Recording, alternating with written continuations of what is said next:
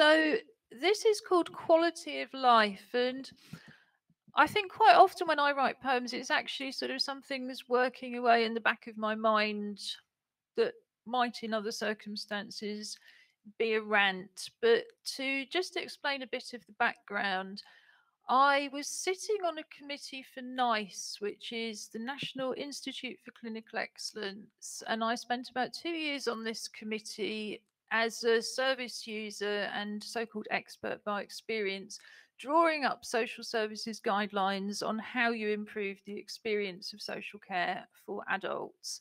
And I came across this concept of equality, which is QALY. And equality is how people measure your life. And it's basically a financial cost. So this is what this poem's called, and it's called Quality of Life. How much is my life worth, and how can I tell? There's a formula that I know only too well. My life is costed by symptoms, you see, not the value it has to you or to me. You can't fetch top price if you roll round on wheels, even a businessman making big deals. There's a further discount if you can't hold your wee, even if you are an active MP. If you can't see too far or simply can't hear, your life is not considered so dear. There's more off if you need support from another, even if you are a competent mother, and pain is considered a definite no, whether or not people with pain say so.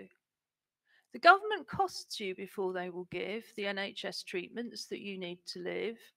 Your life must be perfect to gain a full QuALY before you are even put onto a trolley. If you can't leave your house, then your value is cheap. The state won't spend much money for your life to keep. And maybe that's one reason more people die of COVID-19 in the UK.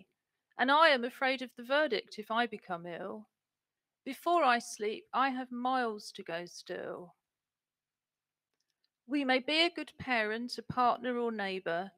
Whoever we are, we're all more than our labour.